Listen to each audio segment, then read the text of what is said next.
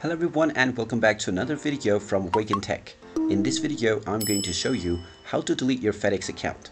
So let's get started right away. First of all, open up your web browser and then in the address bar type in fedex.com and press enter. You will now be taken into the official FedEx website. Now just click on support at the top section and click on customer support. This will take you into the customer support portal where you can directly talk to the support assistant manager. Now within the text box, just type in delete account and click on the submit button.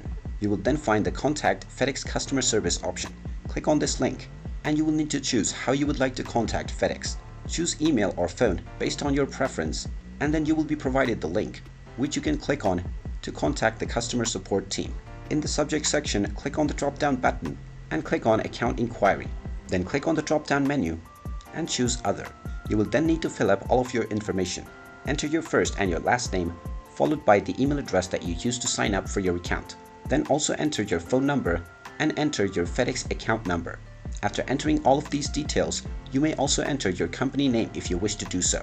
Then enter your city and postal code and within your message section, just type in that you would like to request for your account deletion.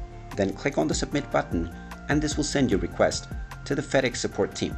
Once the support team receives your request, they will provide you with the instructions that you can follow in order to delete your account.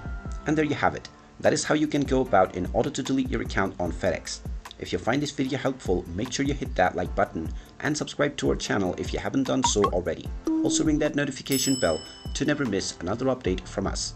Thank you for watching and I will see you again in the next video.